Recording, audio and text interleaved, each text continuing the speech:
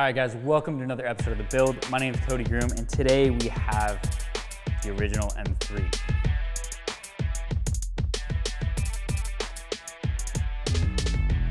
If you're not familiar with the E30 M3 story, basically BMW had to make 5,000 units and actually sell these 5,000 units in order to compete in a race.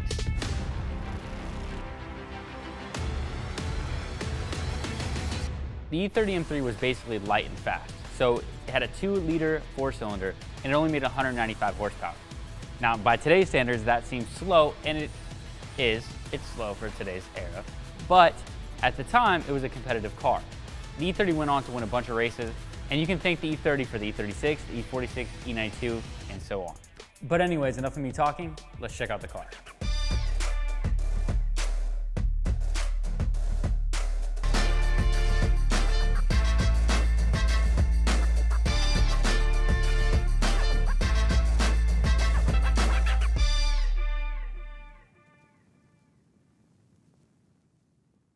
My name's Cody Groom. I spend my time showing you guys amazing cars and the stories behind them. Damn! It's about the people, places, and of course, cars.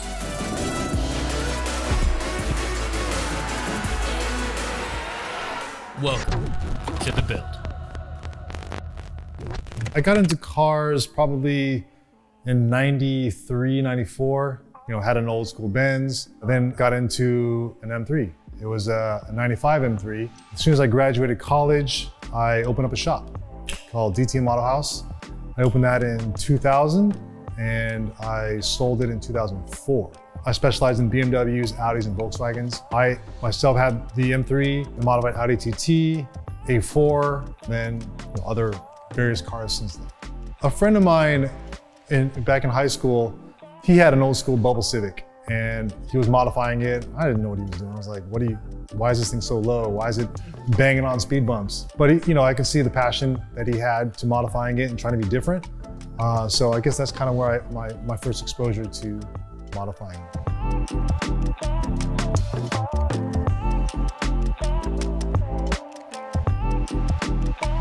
This particular car, I stumbled upon it. I had the 95 M3. I had an E60 5 Series, then I had an F31 wagon. So after I sold all those cars, I was thinking about getting an older car, much older than anything I've had before. So I was talking to a friend of mine, Brian from Rotiform. He was telling me that he had an E30 M3 just sitting that he was going to take on as a project, but decided not to. So next thing you know, I got this car sight unseen. I'd asked a friend, Igor, kind of just eyeball it, see if the car is in good shape and all. Checked it out, said, it needs some work, but it should be fine. So the suspension was worked on over there. Everything else was stripped out. There was one seat. It was kind of a mess. I'd gotten it towed back to RMD Garage. I think by this time it was maybe like July, and decided, hey, why don't we just bring this to SEMA? So SEMA being, end of October, didn't have much time. So got all the body kit pieces together. Still some stuff missing. It didn't have the actual Evo wing. So I had a carbon fiber one made to obviously fit that whole Evo 2 look. The paint was redone over at RMD Garage as well. Interior though, that was pretty much the main issue. There was no interior, so had to get that redone.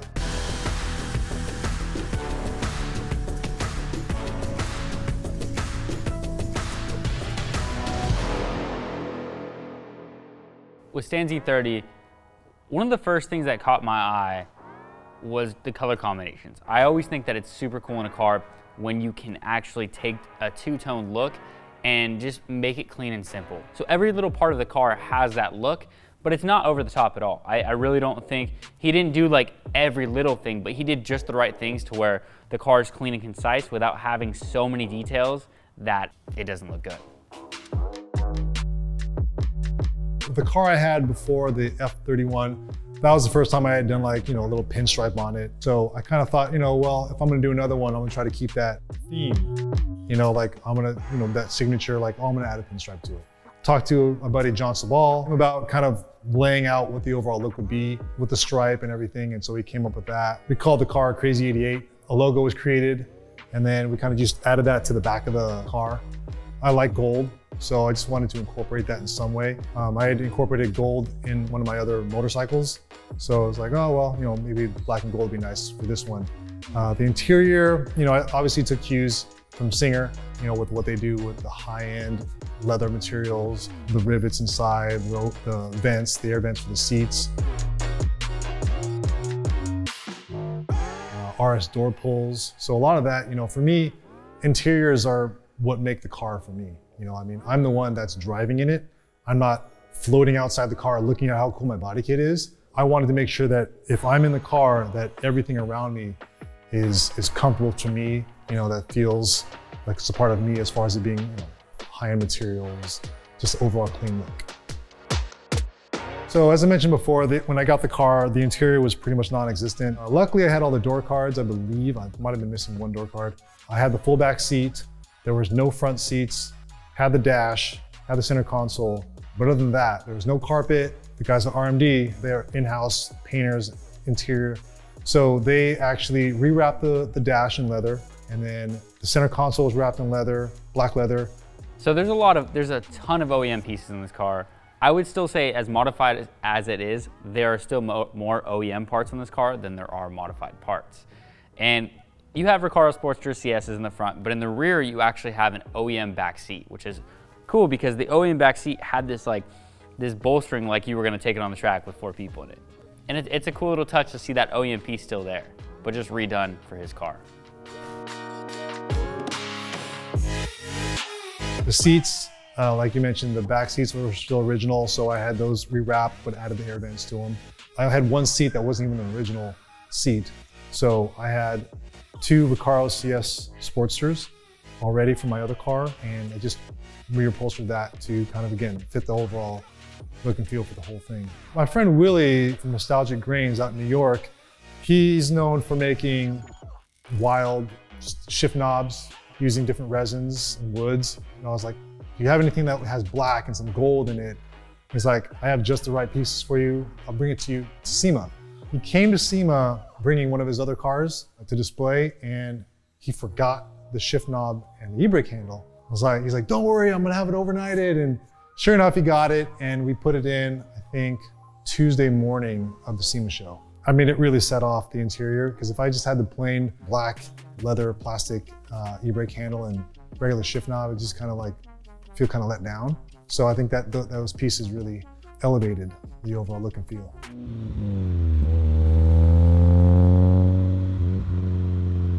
The exterior, I want to just keep it simple, like M3. I wasn't going to change anything. I wasn't going to put on a weird wide body kit on it. It's already got the wider box fenders. Kept it with the Evo 2 look, so it's more of aggressive front lip. The wing, of course, the side skirts. So just kept it that way. The only thing that's different is probably the mirrors, which are like the DTM cut mirrors.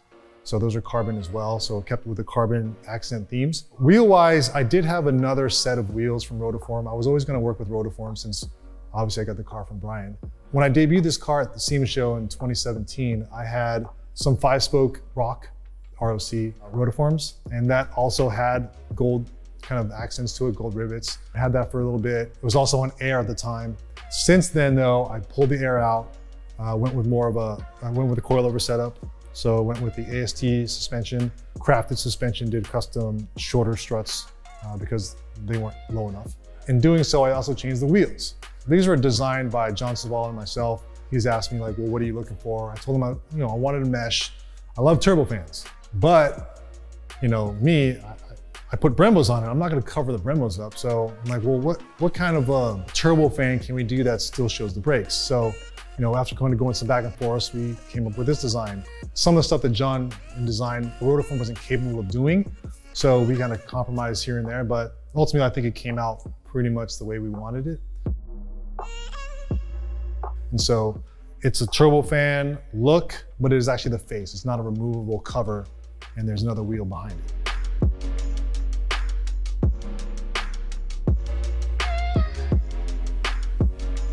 When I got the car, again, I didn't drive it much. The first time I ever drove the car was when it was dropped off at a shop in Vegas, and I rolled it into SEMA. That was the first time I had ever driven the car. Only until I took it out for a photo shoot that I realized that the engine was starting to cause some issues. I talked to a buddy over at 2002 GarageWorks, the recommendation was, look, if we try to keep putting Band-Aids on this thing, it's not like I can just order up one of these motors. Either I was going to rebuild this thing and keep it as original as possible, or do an engine swap. I could have rebuilt the whole thing, bumped it up a little bit, but I just didn't want to, I don't know, risk an original S14 motor. Did everything original. The only thing that's been changed out is just some JE pistons, which are still the same spec as OE.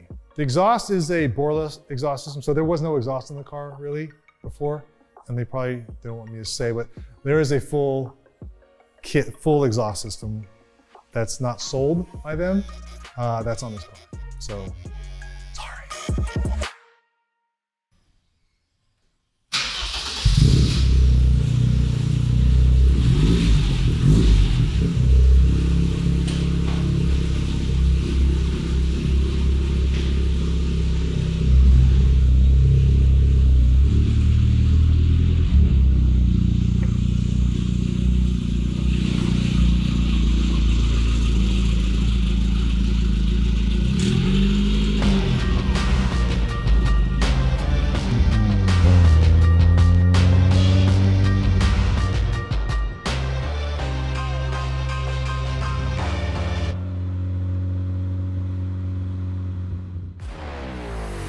For the most part, I just can't have a stock car. You know, like I said, ever since that Civic, right, that my buddy had, you know, it's having it be different, having it be your own that you've done. I mean, if you're driving down the street and you see the exact same car, if you're buying it as a point A to point B car, who cares? But if you bought it because like, oh, I love this car, this badass car, and like 3 of them right next to you, the exact same thing, you're like, oh man, that's kind of, you know, that's not cool. So everybody starts to do their own thing, whether it's just tinting windows to just changing wheels out. I mean, like I said, I've had this for like maybe a little over 3 years. I've only really had it in my possession, maybe like 7 months. Now that I have it back, I'm able to appreciate all the different things. The interior for sure is something that I love. Again, I'm a big fan of nice interiors. Because again, that's where you spend your time. I think that the wheels, I think just because I was able to design it with a good friend of mine, so that's kind of like an accomplishment in the sense that, oh, I had this cool wheel designed, and you know, I think it turned out really well. So I think those are the main pieces of this that really fond of.